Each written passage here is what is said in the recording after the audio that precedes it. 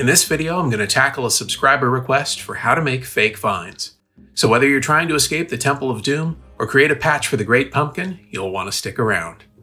To get started, we'll need some foam backer rod and some pattern-free paper towels, since any patterns or embossing in the towel will show up in our final piece. Determine the length of vine that you'll need and double it. Then you'll want to twist it on itself to create a simple braid. Once you've got it braided, apply heat with a heat gun to help the backer rod keep that shape. Don't get the backer rod too close to the heat gun or your foam will melt. This step happens pretty quickly, so if you have a long length of vine to create, you'll want to do this with a partner. When your backer rod is holding its braid, set it aside and grab your paper towels. The paper towels will give our vines some much needed texture, but we'll need to remove the sharp edges to help them blend together when placing them on our backer rod. We'll also tear them into 3 pieces, or in widths to match the circumference of your braid.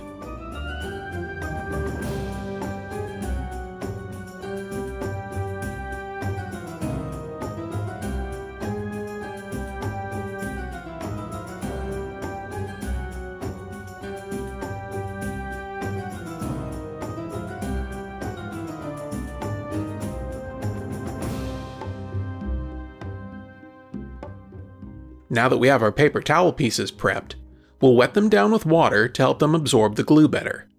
You really want them to be soaked through, much more than I've done here.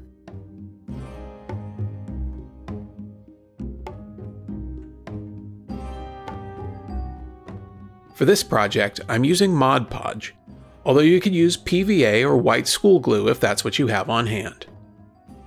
Pour some of the Mod Podge out onto the paper towel and brush it across the entire surface with a chip brush, paying special attention to the edges since we want the towel to adhere to itself once it's wrapped around the backer rod.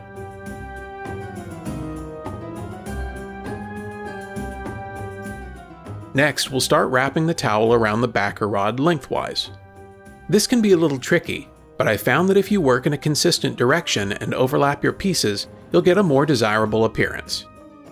You can use an alternating twisting motion with your hands to smooth them in place. Think of it like wringing out a wet towel. If you find that some of your edges aren't staying down, apply extra glue and work it into the paper towel to get a better bond.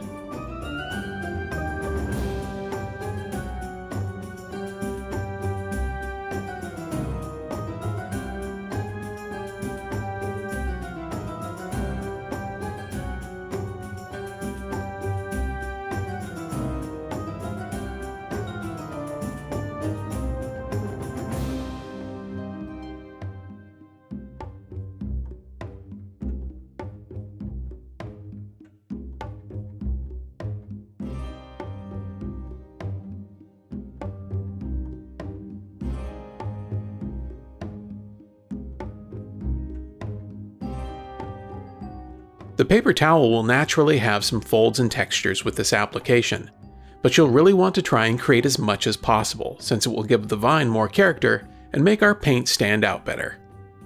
Repeat this step for the entire length of your vine and set it aside. If you're making jungle vines, grab some extra length of paper towel, apply your glue, and then twist it to make some smaller vines.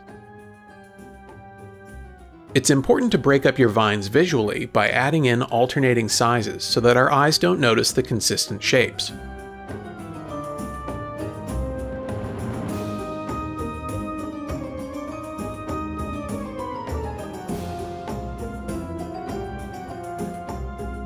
Apply these smaller vines to your larger vine and set them aside to dry.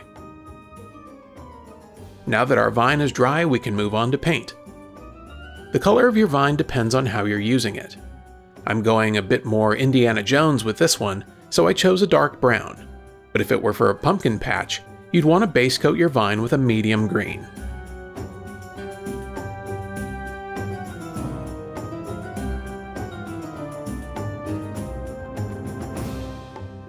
When the base color is dry, I'll use FolkArt's Faded Jade and we'll do a heavy dry brushing over the entire vine.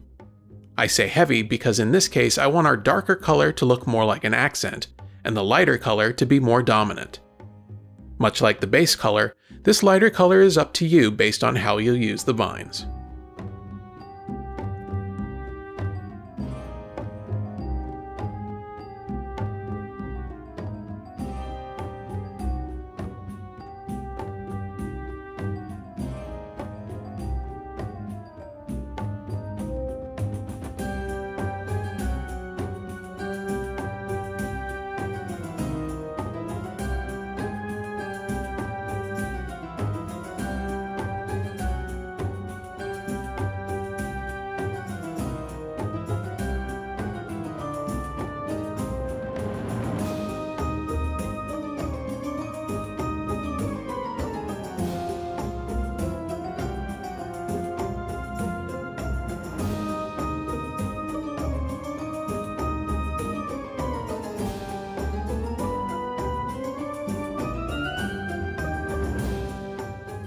Once I'm happy with the application, I'll add in a bit of faux ivy with some hot glue to help break up the look of the vine a bit more. If you can't find ivy, you could use anything from raffia to sphagnum moss to help add a bit more interest.